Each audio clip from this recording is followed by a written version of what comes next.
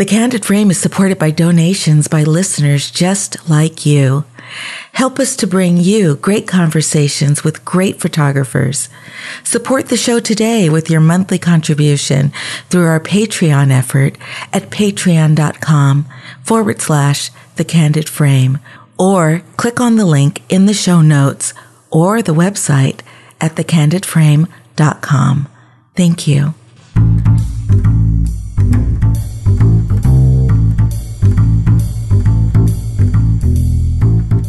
This is Ibarian X, and this is The Candid Frame.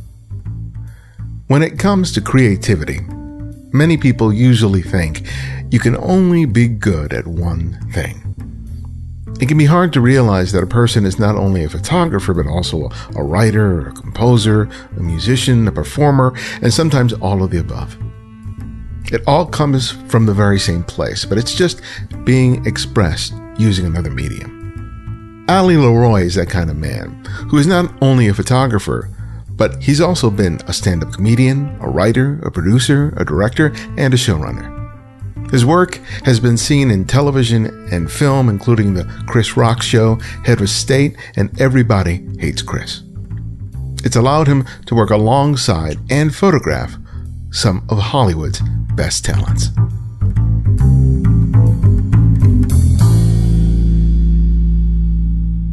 Ali, welcome to The Candid Frame.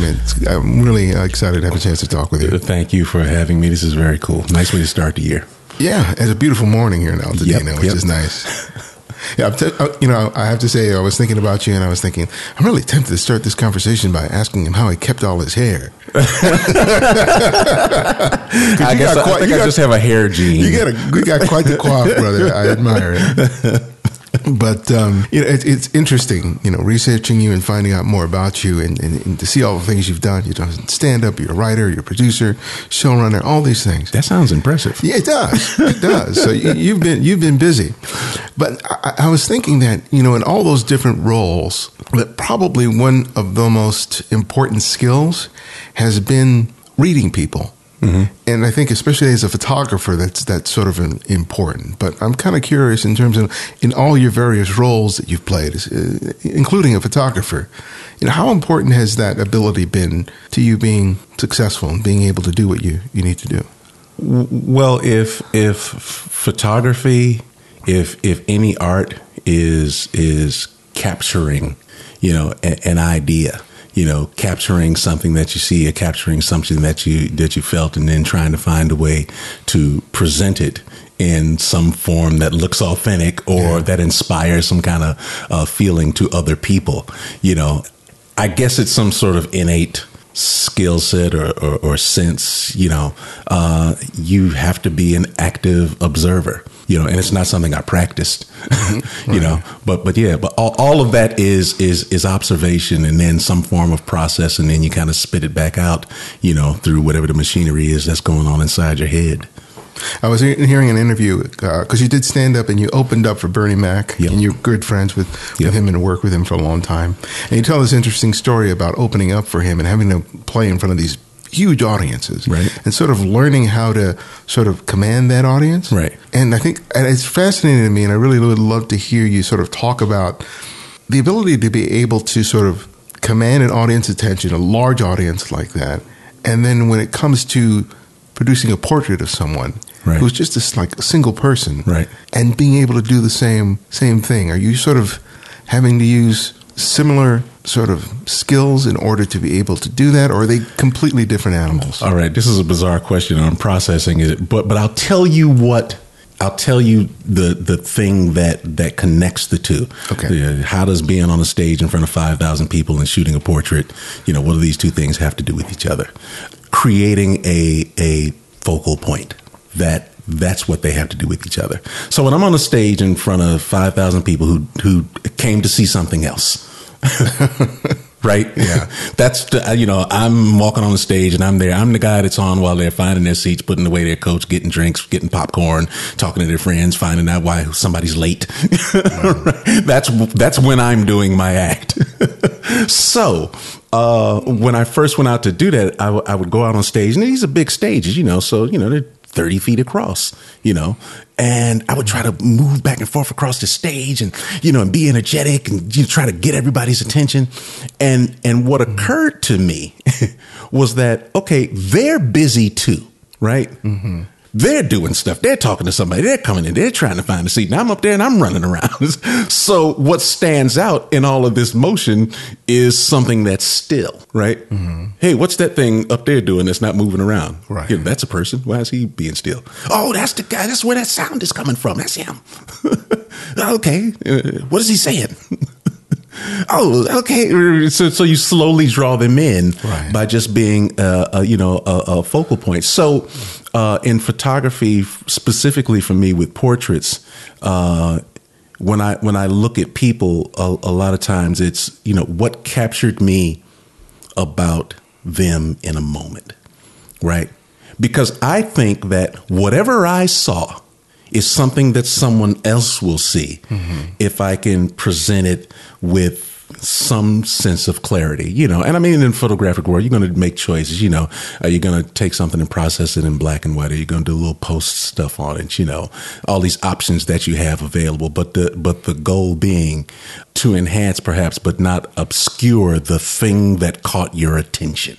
Because if you can get that thing, if you can present that thing, then there's a good chance that the people who are sensitive to that thing will see it and respond to it. So when you're engaged, like for example, I love your photograph of Deborah Wilson. Oh. I mean, I looked at that photograph and I was just like, I always thought she was a striking woman. For people who may not, she's a comedian, she's an actress, she was on Mad TV for a very long time. Right. And she's just a striking woman. Right. But I saw that portrait and you revealed her to me in a way that I'd never seen her before. Oh, that's amazing. And I know that a lot of the people that you photograph are people that you sort of know. Yeah, when I'm around people that I know, and I have access to a different type of personality, so I try and photograph them when I can. And I'd known of Deborah, but I'd never met her before. Okay, right, and so who I knew her to be visually was something entirely different than what I saw on that day that we met. Mm-hmm. It was an entirely different persona, and it was striking. It was beautiful. So that's what kind of drew me to her. So, and again, I was trying to find a way to bring that out.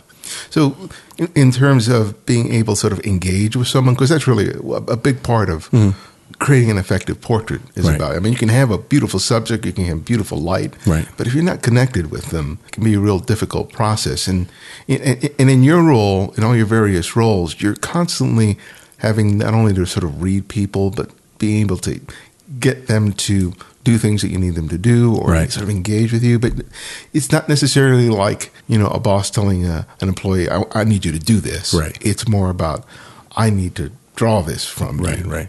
When you're directing an actor in an episode of a show, it's the very same thing. It's about how can I pull out what I need. And let's talk about that portrait or any other portrait you want to talk about. How do you sort of go beyond simply just capturing what they look like and get that thing that really sort of sparked your interest in the first place? In her case, she's already an actress. So there is a degree of comfort in front of a camera. Right. A lot of them, I'm just going to call them civilians for the purpose of this conversation. People who are not models or actresses or people who, are not personalities that trade, in the public eye. So in her case, she is an actress, but, you're not trying to get her to perform, so I'm talking to her, I ask her if, first of all, I tell her that, that I'm really, struck by what I'm seeing. She has all these beautiful tattoos. She's a 50-year-old black woman. Her head is clean shaven, right? She's got, she's thin. So she's got really, really striking eyes and strong facial features, right? That to me are very beautiful and attractive in an unconventional way. Right. So that's the first thing that draws me in. And I imagine that if she's made this choice as a person to move through the world in this way, then she's probably heard, all manner of and seen all manner of responses to the way she looks. Right. as a American black woman, you know, she's moving through the space in an unconventional way. So I'm sure she's accustomed to a range of responses, but I'm betting money that one of them is not, wow, this is beautiful. Right. Yeah. So that's thing one. I see you. I'm moved by what I see, and I want to remember that. I want to capture that. You know, can you help me? Is really kind of what that idea is. Yeah. How you look, what you look like is important to me. Right. And for the photograph, that's all we need. You know that this is important to me. Right. So then whatever skills that she has as a performer, you know, and however she imagines herself when she thinks, because an actress will do this. She knows what she thinks she looks like. Mm-hmm. Right. Right. So she's going to make an attempt to present that consciously or unconsciously. Mm-hmm. This is my good side. I think I like my face when it looks like this. You know, what she doesn't know is how she looks in this light. This particular portrait that I shot was outside, natural light, late afternoon. So the sun is starting to kind of set, you know, in the western sky. So that's a very strong, low light. Right. And so it makes really strong shadows, very strong, you know, very contrasty. So I found a door because I'm looking for a background. Right. Yeah. Right. We're outside at 5 o'clock in the afternoon on a sunny day.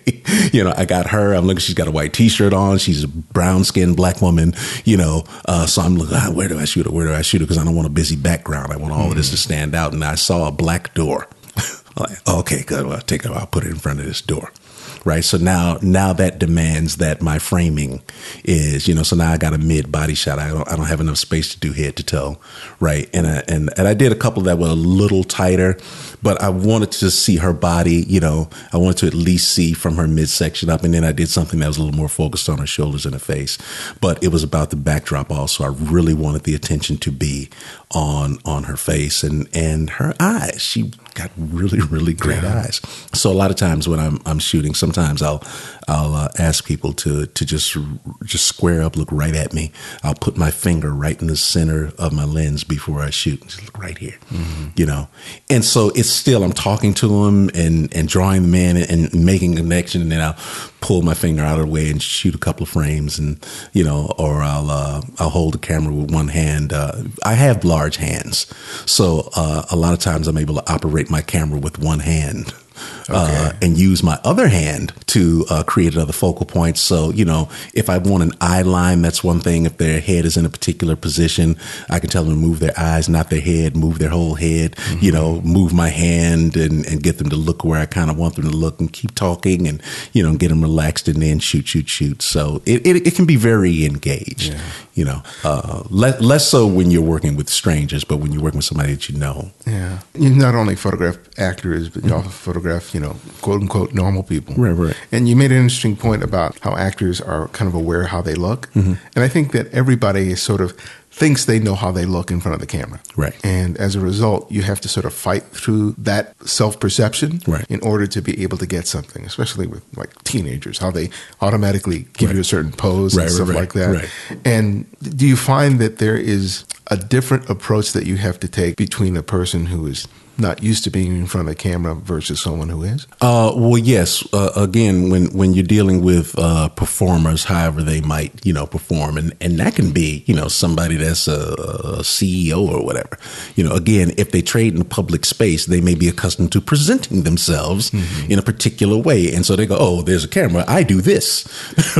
When someone brings a camera, so you have to get them to not do that. And one of the things I try and do a lot of times when I'm taking portraits is get the expressionless face, so to speak. And the attempt is to get someone to stop doing things. Just let your face relax. Don't smile, don't laugh, don't think. Just look at my hand. Because a lot of people's faces in whatever that most relaxed state is, it just says a lot. Yeah. You know, just says a lot. Or if I get a laugh, I try to make it a natural laugh. You know, fortunately for me, I am funny, so I can talk to people and get them to laugh at a thing. You know, I can even get them to laugh at the fact that they don't want to laugh or that it's awkward or whatever it is. And so you fish a little bit, you know, if you fire off a few frames while that's happening. But, you know, if you kind of have a sense of what you want, of what your settings are, and you kind of get an idea. And so I'm not looking for perfection all the time, but I am looking for expression. And you know this, you know, you can be 1/500th of a second off. It can be between the shots. It can be really close. So yeah, a lot of it sometimes is trying to get people to engage and relax and connect, because chances are if I was struck by something, it was by that person not making any attempt to be something. Yeah. Just being is kind of what I'm looking for. What does that look like? So when did you start picking up a camera? I bought my first camera. It was a Minolta XGM. Oh, yeah. Somewhere around 1980, 1981. My interest in photography had begun before that, watching my brother, who had a brief flirtation with it. Mm-hmm. I don't remember what he shot with, but it may have been a twin lens something. I don't remember what. But that was my first SLR, was a Minolta XGM. But prior to that, you know, we'd had, you remember the Kodak, the 110 film cartridge cameras? Oh, yeah. Yeah. Like we shot that. You may not see my grave, but it's there. So we had those around the house. We had Polaroids around the house. So the cameras were present in my family. You know, photo albums, they used to have photo albums with the cellophane that you'd pull back and sit the pictures in there. So it was something that was around, but my first actual physical connection. You know who else? Somebody else was on my block when I was a kid. A friend of mine's dad used to shoot. He had a camera. And at that time, when I got the Minolta XGM, the camera that was being touted at the time, if I remember correctly, was John McEnroe and the Canon AE1. Right. That was the pinnacle.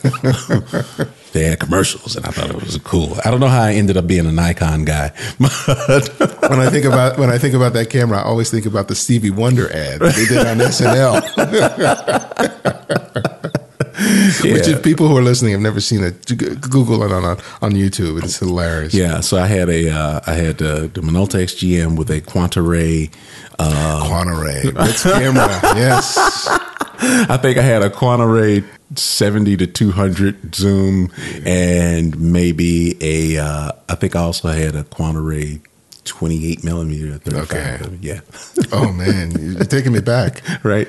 When did you start actively taking pictures more seriously? When you were on tour and you're sort of documenting your life on the road, or did that come even later? Okay, so seriously, I'm going to differentiate between actively and seriously. Okay. Right. So I actively started, taking photographs when I got that Minolta. So yeah, I was traveling around a lot. So a lot of times I'd have the camera with, so it's family trips and things like that. But friends, I can go back into my files and find negatives of nights where I was just sitting around with my friends and I had my camera and I would shoot.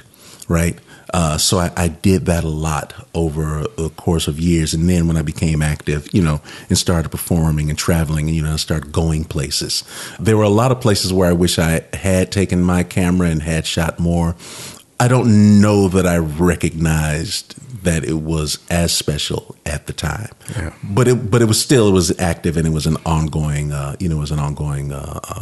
activity. And then when I started to come into contact more and more with, celebrities, minor celebrities, and move through that space, then I knew it was important, So then I found myself shooting a lot, but not necessarily with a lot of technique. It was the lowest class of reportage that you could do. I was the guy. I was there. I had a camera. I knew how to work it. And so I shot a lot of stuff. When I tell you in the last 4 years is when I started talking more to other photographers and was getting some feedback. I was always very afraid to have my work be critiqued. or at least sensitive to it, because I was in one business where things that I created were being critiqued. Right. I was telling jokes and writing scripts, that type of. So, I'm feeding this into a system. People tell me everything they don't like about it. And so photography was kind of a safe haven, which is I shoot what I shoot. It is what it is. And I don't have to ask anybody if they like it. But ego and the desire for attention being what it is. You can only be told so many times that, if I did show someone something and their, again, their civilian response is, this is good, I like that. I do realize that there's value in it, right? This may not be the opinion of, a skilled professional or whatever it is, but it's still a human being looking at something, having a response, right? So that's real. So then I actually started to, venture out a little bit more. And, I took a couple of Nikon school classes and started to try and get an idea about, technique, what I'm doing, why I'm doing it, which camera I might want to use, what lenses. There was a time when I loved the idea of shooting with a 28-300. Seemed cool. It seemed cool. You could shoot close and far with this lens. Now, I'm a primes guy now, right? But it's interesting what you just said about this idea of sort of being a little nervous about the criticism you would get about your photographs, because here you are on a stage in front of thousands of people. Here you are putting out, scripts on television. You're constantly getting evaluated and judged and critiqued and commented on. Right. And it's like, oh, that doesn't make you impervious to criticism when it comes to your photography, because and I think a lot of people who may not have as diverse of a resume really relate to that idea. I do. I'm really, even though I put myself out there all the time when it comes to when it's time to sit down and show my work, I feel like I'm opening up my chest. My wife is an amazing cook. She doesn't want to cook cupcakes for you because she's afraid. There's criticism. Nobody likes to be criticized. Nobody wants to, open themselves up, with their art or with their craft and submit it for someone's approval and have it not be met with approval. Okay. Right? That sucks. But yes, in the battling through that. So once I started showing, more friends, some work, and then a couple of people who, shot also, one in particular was very insistent that I quit, effing around and, just, go ahead. You do this. Yeah. Quit playing. You're serious. So go ahead and act like you're serious about it. It's interesting because I think photography, you're really kind of revealing about something about yourself when you show these photographs. It's not about just them looking pretty. Right. And stand-up, I think it's really about being able to make yourself vulnerable, about opening it up. When it's at its best. When it's at its best. So what did you learn from observing some of these great stand-ups in terms of being able to do that? Even though they weren't necessarily practicing photography, that whole concept of being able to, that if you want to be able to achieve your best work, you really have to come from an honest place. What did you learn from, You can't pander, right? It doesn't make any difference what your chosen style of expression is, right? So if you're talking about comedy, if you're a political comedian, right, then you have to dive wholeheartedly into your politics and not try and be sensitive to people who don't care about that, right? Because you were going to lose them anyway, right? So don't try and pretend like it's something that it's not so you can get them, because that's just not their thing. Right. And if you're Gallagher and you like to smash watermelons with a sledgehammer, then go get those watermelons and smash the hell out of them. And the people who like politics just need to go see somebody else, right? So just be honest about the thing that you like. Don't be embarrassed or don't, hold yourself back from the thing that you like, that speaks to you. If you're Tyler Perry and what you want to show is old men that wear crazy pants and they talk loud and they're brash and they mispronounce words, somebody's going to say, I think this should be something because I don't like the way. And then there's another group of people that go, ask my uncle. Okay. Right. And so in photography, it's the same thing. I got a friends who can, sit out in the backyard and find some flower petals, but they love it, right? Yeah. So the way that they, what catches their eye about the petal and, what time of day was it, how the light hits it, are there dewdrops sitting on top of it? Can I move a little closer? Hey, look, there's a bug. They love it. Landscape guys, they go, I'm going to sit here on this hillside for the next 6 hours and wait for the light to do this. And if it doesn't do it today, I'm going to come back tomorrow and shoot this same spot where seemingly nothing is happening, because something is going to happen, but you got to wait for it. Yeah. Right. And so that's a love. And so it's the same thing. I connect and love expression in people's faces and what their eyes do and what their mouths do. And where I find beauty, can be in unconventional places. Right. What is striking about a person's face. So these are things that are speaking to me all the time. I'm always seeing this. I'm seeing the art of somebody's body, how they move. What do their hands do? And so it's pure and authentic. So yeah, whatever your given subject matter is, by becoming more serious, I have been able to go, okay, I don't need to waste time shooting landscapes, Okay, if I happen to be at the Grand Canyon and I got my camera and it's 2:30, I'll shoot a shot. But the guy that wants to shoot a landscape is going to wait until something happens, because he's got things that he's looking for. It just occurred to me, and this is literally a revelation. I was downtown shooting some street photographs a few weeks ago, and it was mid to late afternoon. So we're talking about 2 o'clock, 3 o'clock. But I was struck by the quality of the light. It literally was stunning to me. And I was like, oh, it's November. It's November in LA. So when you're in the East Coast in November in LA, you don't tend to be outside just walking around on a 70-degree afternoon. Right? There's clouds in the sky. There's snow. You're in Los Angeles. So it's, it's 65 degrees and you're out and you're walking around, and the sun at 3 p.m. in November in LA is a lot lower than it is at 3 p.m. in June. So there's a quality of light that's on the street and the length of the shadows on the ground and the way that it's striking people. It's like, oh man, if I want to shoot some amazing stuff, I might have to wait till next November. but so in my search for subject matter as a street photographer, these are the things you begin to learn. It's like, oh, if I want to get something good, October to February in LA between 2 and 4 in the afternoon, you have presented yourself with strong visual opportunities. What things may come across, you don't know, but you have set yourself up for some sort of success just in terms of the elements that you're working with. Yeah. That's what happens when you get serious.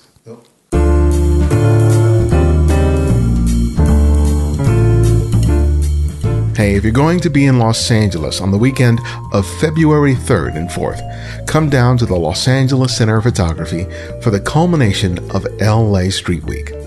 A week-long dedication to street photography ends with 2 days of presentations by a dozen accomplished street photographers.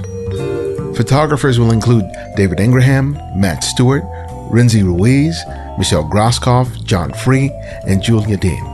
I'll also be doing a presentation on Saturday morning on my work and my own approach to street photography. You can find out more by visiting LACPphoto.org or clicking on the link in the show notes. Hope to see some of you there.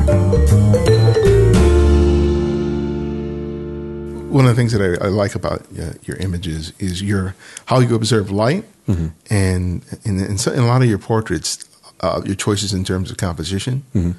Where did you sort of pick that up from? Did that come from working in television and in film, or did you learn it from other photographers? Or where did you start getting a sense that you could do much more than just plant somebody in the middle of the frame and take a decent portrait? I would say it is a combination, because I'm a fan of film, and of course a fan of television. But also, when I was a kid, it's interesting because I don't know that I studied this in as much as I was exposed to it. And so you begin to develop ideas around it. So when I was a kid, my mother was a big fan of Life magazine, right? Which has very strong photojournalism component. You know, pictures tell stories. That's what they did. She was also a big fan of Look magazine, which was fashion photography, right? I did not know that at the time. Just flipping through. And she was also a fan of Jet magazine. So the Lamont McLemore Jet Beauty of the Week photographs on about page 38 or 39, they were finely lit moments captured of a girl, you know, with a nice body and an afro, right? But then when you are flipping through Look magazine and there's something about how this is being presented and you know that it's different, you don't know why that it's different. The first photograph I can remember sticking with me is the little girl from Vietnam. Oh, yeah. Right? Like that's the first photograph I can remember sticking with me. And so you're talking about composition. And again, composition is focal points. What am I looking at? Why? What's adding to it? What's distracting from it? You know, is that larger photograph, is the photograph in and of itself a thing? Is the fact that it's busy, is that something, right? Is the fact that there's no focal point, you know, what does that force you to look at? There was a long time ago, there was they used to have in the Sunday paper, I think, they would have, it wasn't a puzzle, but it was a graphic. And the graphic had lots of shaded dots in it.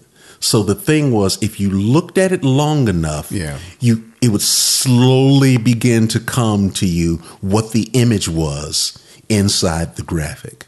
But you'd have to stare at it until everything else started to fall away, and whatever the subtle differences between the shades of gray are, you know, started to make this thing that was in there kind of come alive. And so, you know, it's a very abstract way of thinking about things, but just inside of a frame, you know, there are all of these elements. And they push you to look at one thing. You know, the light drives your eye in a particular direction. The color pulls you in a particular direction. Does someone have a quality that you're trying to, you know, illuminate? Does the lack of information in a particular part of a frame? So it's focal points, focal points, focal points. What is the thing you're trying to bring out, and what are the things that add or subtract from that? You know, in researching you and seeing your career and it seems like you've been pretty good about striking when the iron is hot, being able to take an opportunity and sort of launch it into other opportunities. Maybe not so much out of a thoughtful plan, right? But just being able to sort of leverage it. And unfortunately for myself, I've often failed to take advantage of those opportunities. And in retrospect, I go, what was I thinking? You know, because I guess I get so focused on that exact moment. But, you know, you've had so many different roles in your life in terms of your career. I'm really curious to hear how important that's been, because I know that people listening may be just interested in photography, but I think the whole idea of being able to create an opportunity for yourself and then being able to leverage it to something else is something that a lot of photographers aren't really good at. And I'm really curious as how you've seen and how you've used that to your advantage. It's a very frustrating process, you know, if not to yourself, certainly to other people around you who would like you to just, you know, do one thing so that they can concentrate on helping you do that thing, or at least building some sort of experience around the fact that you insist on doing this thing. Right.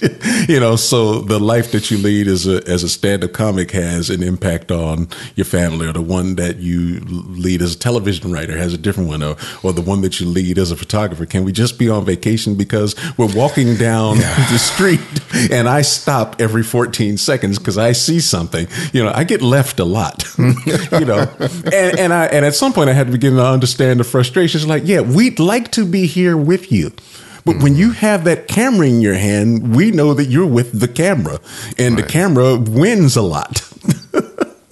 Right. I guess if you are, you know, if you're moving through the space of different forms of expression, and you are being serious about it, and again, not just active, but serious, what I think occurs is that at some point, you know that you can't not do it. And that's really what it is. Yeah. There comes a point when you can't not do it. I have, moved through this space of photography now for a few years in a very serious way. And I think, I'll say it like this. I think it's a crime against myself if I don't take this work that I spend this time on, thinking about, laying up in the bed at night, looking at other people's work and trying to understand how people accomplish things, trying to figure out what I'm not good at.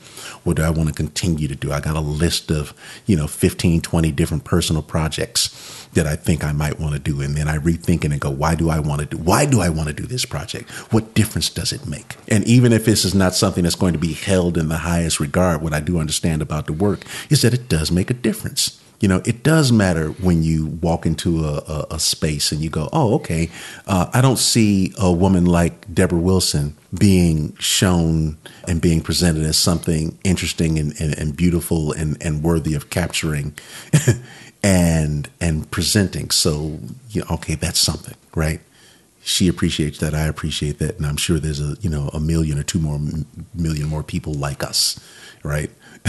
And if you take that and you print it and you frame it, and if it's in your garage and you die, and then somebody goes in there and then you're Vivian Meyer and somebody goes, oh my God, look at this. So it's an importance beyond, I think, even the space that we inhabit or the time that we're here. It's storytelling, it's recording, it's history, and the value of the photograph is it's never in the moment. It absolutely, unconditionally is never in the moment. Mm-hmm. When you were standing there taking that frame, it was happening.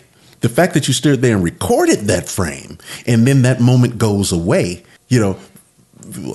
what? Muhammad Ali and Malcolm X did what? They were at a soda shop and they were play boxing. Mm-hmm. What?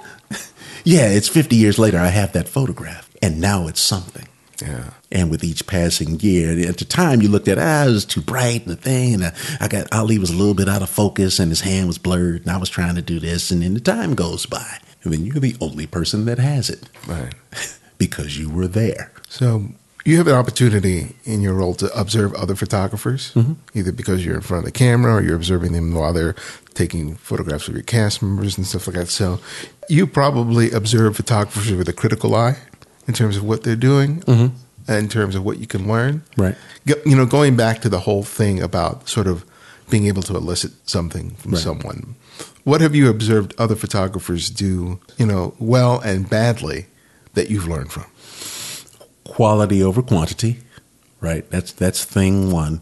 Having a sense of when or if something might occur that you, the artist, are drawn to and have an ability to capture with some level of efficiency, right? So again, it's the landscape thing or whatever, somebody knows how to do that. They know how to prepare themselves. They know where to go. They understand what vantage points are. Mm-hmm. They understand what makes a good, a composition in terms of perspective. How high or low are you? Where should you be in relation to the sun? It's just what's going through their heads, yeah. Right? So, I'm on a guy that's, I'm on a television set and there are people there whose job it is to make still photographs for press packages, right? That's not my job. Mm-hmm. What I can learn from them is how do they interact with the production, right? How do they kind of take themselves out of the flow of activity and be there, but not be in the way? How do they engage with the actors in a way that's intimate and not intrusive? How do they manage to make the photographs that they do without having people mugging for the camera all the time and, kind of disappear into the background? People know you're there, but give them a sense of comfort that, that you aren't going to expose them or record them in a way that they feel is unflattering, right? There's a trust. Right. So, so how do you insinuate yourself into this trust and then create a creative space so that you can do something that you do that is different than one that, but this person's shooting photos for the press packet, right? That's not what I'm here to do. Right. I'm here, looking to record some moments, something that feels personal and intimate about what it was like to be, on this set at this time. So Yul Brynner has a book of photographs that he made, in his time on sets. Jeff Bridges has an amazing book that he shot with the wide lux. Jerry Bruckheimer. Really? Jerry Bruckheimer's got, I don't know that it's a published book, but since I've had the occasion to be, in an office, he's on sets. He shoots a lot. Ben Stiller. Yeah, very active shooter. So again, it's the way that people interact with the production, with the other people. What kind of trust are they able to build? So at some point, I come onto a production, and, that first day, here I am, and I got my camera, and depending on how many days and sometimes years it is, people just get accustomed to it. I got my camera, I'm laying around, I'm shooting, they stop paying attention to me. Sometimes I'm asking specifically for shots, and other times I'm just kind of there. And again, there's a trust. So in watching people who are creating and working in a space where you would like to work, or where you can imagine you might be able to create something, how they interact with the environment and with their subjects is the first thing to learn. And then the second thing to learn, if you sit down and talk to them, then it becomes, maybe certain technical things, if we're talking, people who are shooting film, what type of film stocks are you using? What type of settings are you working with? How does that work with or against the lighting that's available? How noisy is your camera? Some people are using quiet boxes, but if you don't, I'm not going to get a quiet box. I got to get a quiet camera. Right. So what is that? So that's a big thing of just kind of getting an understanding of technically what do you need to be able to do to get your work done. Okay. And then, it's sort of in an abstract way, how do you need to think, interact with the space and the people in order to get the work done. All right. But you're an amazingly busy man doing all these things. How do you make sure you find time for your own photography? I do a combination of things. Like I will sign up for a class. Now, I might find that other demands prevent me from being able to get there as much as I thought I would. And I sometimes would think that, in the purest sense, you're not going to the class to necessarily learn photography, but you are going to be part of a community and talk with people about your work and be engaged on that level. Mm-hmm. So, if I join a class, then, maybe we'll have a couple of shoot dates and a couple of projects. And it literally just forces me to take a Saturday that I might have spent, I don't know, at Target and, and running some errands, things that my wife wants me to do. There's no shortage of that. The whole Saturday I can spend making my wife happy or... Happy wife, happy life. That is really true. That is very true. I've learned that the hard way, but I've learned it. But to get out on a Saturday afternoon and, we're going to meet at Union Station. We're going to shoot Union Station for 3 hours. And then we're going to go get some, beer or coffee or whatever and sit down and talk about what we did or did not get. So that's one way of doing it. I literally have a camera with me 100% of the time. Right. Yeah. I always have, and sometimes 2 or 3. I'm geeky, nerdy tech guy, whatever, but, I got a film camera sitting in the car right now and a digital something in my bag. Right. Because sometimes I'm just looking for an opportunity to use a piece of gear in a way that I think, would be flattering to both the subject matter and a great use of the gear.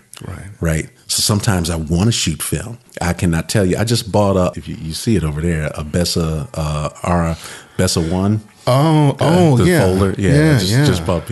It shoots 6x9 frames. I want to do that. Now, I don't know when I'm going to have the hour that it's going to take to go and unfold this camera and look through that tiny viewfinder and the triangle focus marks and do my Sunny 16 settings and try and remember what film I put in there and shoot 6x9 frames. But I'm excited about the prospect. But what I do know is that, okay, I've moved through Union Station now a bunch of times. I've walked up and down, the streets of downtown Los Angeles a number of times. I know what things are interesting to me there. I know where the beautiful wall is, right?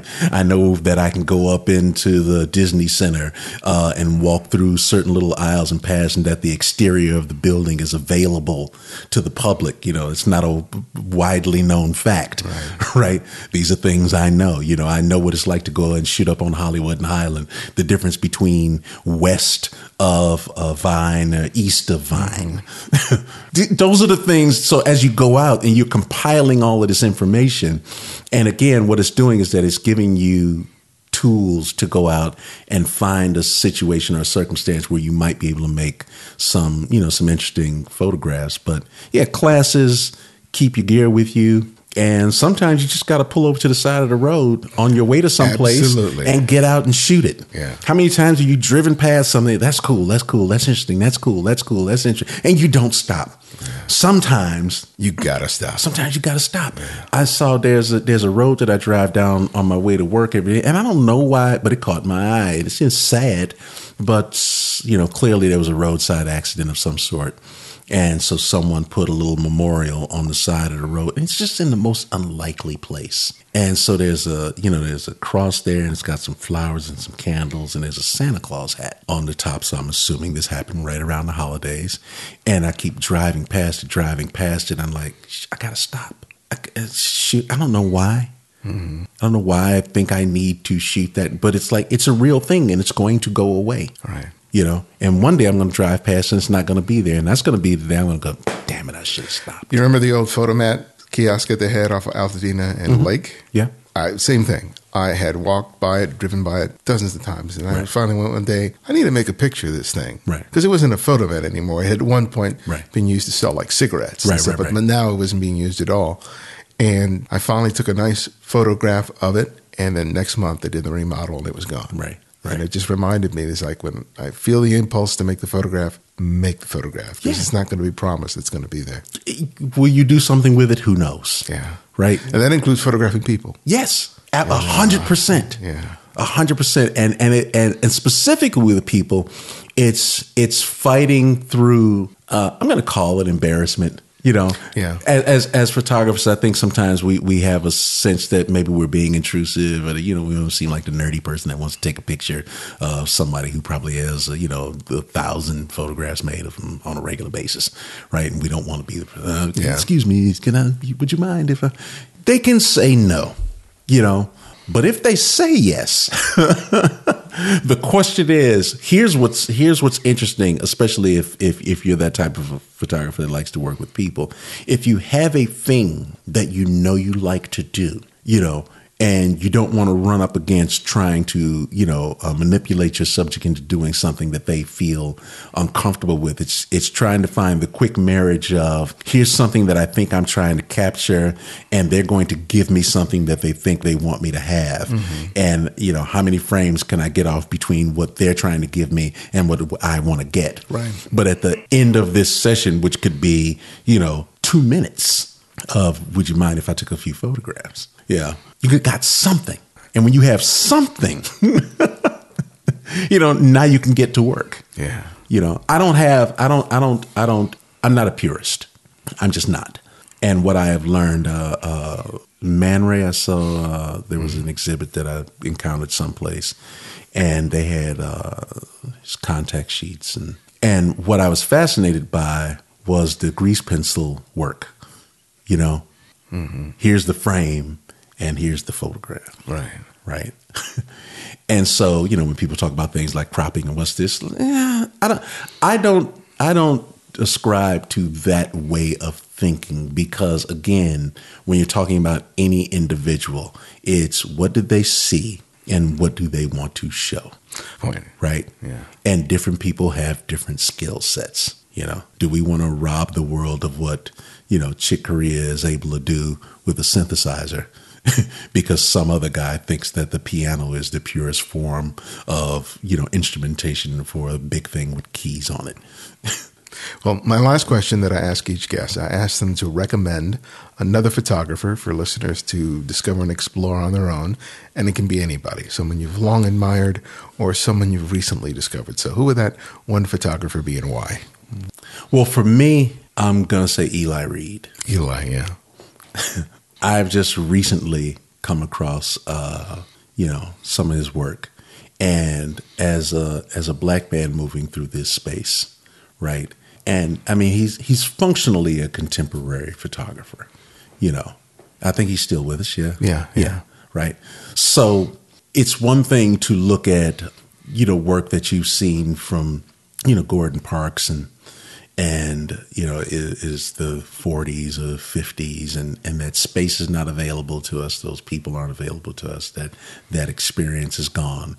And Eli Reed moves through that same space. We have a culture that has not been, I think, captured, recognized, seen with as much depth, clarity, and volume as the larger culture around us, So when you're talking about, Frank and some of those people who are, the Americans and all these, pieces of work that really talk about this larger American experience. And functionally, Black people we're a subculture, in the way that we are recorded and presented, So I like that he has work that moves through that space, that is done with care, that is done with interest, where it's not black. I always hate the idea of certain photographers going into a community and treating their subjects as some sort of anomaly. Oh, wow, this is so fascinating. These people who live this way that we don't live. Look at that. This is curious. That's so different from, I know who these people are. I have experienced the joys that they've experienced. I've experienced the pains that they've experienced. I know what their normal is. So, how do you show things that, might be sad, but aren't sad in the way that the people who live and move through those spaces, might see it. So, yeah, here's some kids playing in a vacant lot. What's important? That it's a vacant lot or that the kids are playing? Right? Mm-hmm. Are they happy? How are they happy? What are they, how are they moving through this space? And what's the thing that you're supposed to get from this? Right. So a lot of his work and some of the stuff that I've been looking at just kind of moves through that. It's a real consideration for Black people. This is the way I'm seeing it. This may not be his intent, but it seems to be a real consideration and desire to show Black people in a very humane and contemporary and real way. I seek to do some of that. I don't necessarily operate in the same space, but when I look at his work, I'm inspired by that. And what I do realize also is that part of that is you have to be there. You have to connect. I can't be here in Los Angeles and just thinking that's cool. I might have to go to Detroit and stay someplace for a week. You might have to familiarize yourself. I might have to go down to Inglewood, and I can't just go and pop in on a Saturday afternoon. It's going to take me 20 Saturdays. Yeah. So that guy at that shop gets to know me, and then I got to come back again and tell him what I'm doing and why I'm doing it. And then, can I insinuate myself into this activity where photographs are scary to people, especially in this space that we live in now. And I don't want to go on and on about it, but why are you taking a picture? A lot of people want to know that. Why? Especially if you're on the lower end of the economic ladder. Oh, what's going on with these pictures? What's going on here? Because I don't see myself as someone, or I don't think that I'm doing anything that's worthy of being recorded. So if I don't think that it has any value of being recorded, certainly not to me, then what value does it have to you? Why are you doing this? Yeah. You're not in my family. You're not going to bring this to the Thanksgiving dinner and say, this is the day we were out playing at the fire hydrant. Man, I don't know you. Well, thank you, brother. It really was an enjoyable time to sit down and talk with you. Thank you for welcoming me. Thank you so much for having me, man. This is inspiring. It actually makes me want to go out and make some more photographs. Absolutely. All right.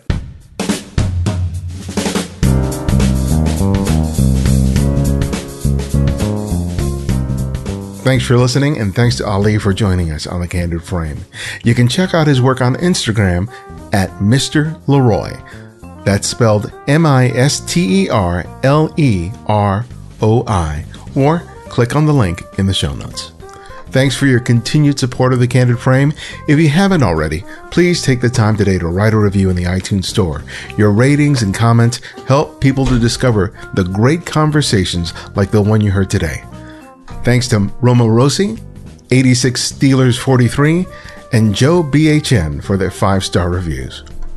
You can also support the show by making a regular monthly contribution through Patreon. Visit patreon.com/The Candid Frame, or you'll find a link in the show notes and the Candid Frame website. Or if you just want to make a one-time contribution to the show, you can do so via PayPal by clicking on the donate button on the Candid Frame website or in the show notes. Thanks to all who have recently contributed to the show, including Summers Moore, Joe Sharp, and Brett Fox.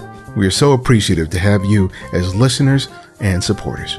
To access our complete archive of interviews, download the free Candid Frame app available for Apple iOS, Android, and Windows. Links for each can be found in the show notes and the website at thecandidframe.com. The Candid Frame's audio engineer is Martin Taylor, who you can find at theothermartintaylor.com.